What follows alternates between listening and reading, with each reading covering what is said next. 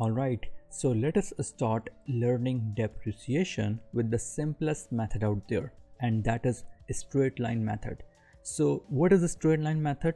In a straight line method, you charge an equal depreciation charge to each year of the asset life. That is basically the fundamental definition of a straight line method. Now just to revise the straight line, let us take this example. And please ignore everything that is mentioned at the bottom of the sheet. We are just focusing at this area now at this moment. So the cost of the asset is $1 million, and salvage value, or call it residual value, or call it resale value, or scrap value, whatever you like, that is 200,000, and the life of the asset is 5 years. And we are supposed to use the depreciation method of a straight line.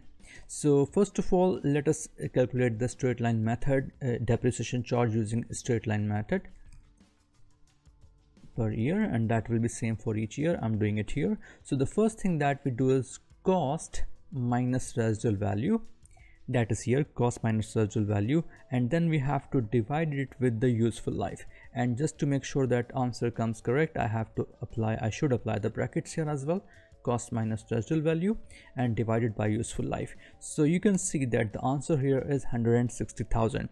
So that will be the depreciation charge per year, and that will be for all the 5 years, equal depreciation each year. So if I just copy paste it for 5 years, you will see that now you can, first of all, you can notice that we are having some errors here, and the reason for that is very simple. If I can just open this formula, you will see what is happening. So Excel is basically going one step ahead because we are going one step ahead here, and this is called relative reference. So we are not using relative reference here. I want to make sure that when I move forward to year 2, 3 and 4 and 5, my cells, only these cells are getting used. So what I have to do, I have to go back, and before I copy paste, I will go to each cell and I will press F4, and by doing so we call it locking the cells.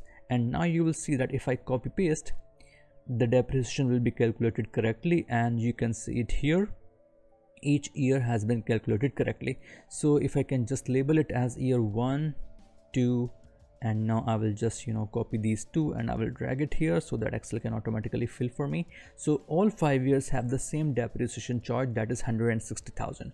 Now one important thing that I want you to notice is that if I sum all of them here, that will be, if I can just sum here for you, sum of all of these, that will be 800,000 in total. So that is what we expect for the depreciation to be, because you purchased the asset for $1 million and you will sell it for 200,000. That means the total depreciation should be 800,000, and that is how we have worked out in a straight line method.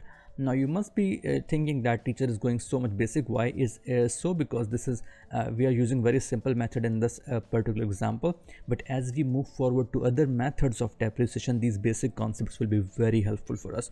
Now I will just delete the total depreciation here and I will move to the formula now. So rather than working so much here on this simple manual calculation using Microsoft Excel, we can use this formula of Microsoft Excel, which says equals SLN. SLN stands for straight line depreciation, and the formula is SLN, that is function, and then cost, and then salvage value, and then life.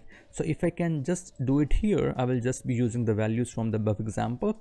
I will write SLN. Now Excel is giving me the formula here. I will just press the tab on my keyboard, the tab key, and you can see that Excel has opened the formula for me.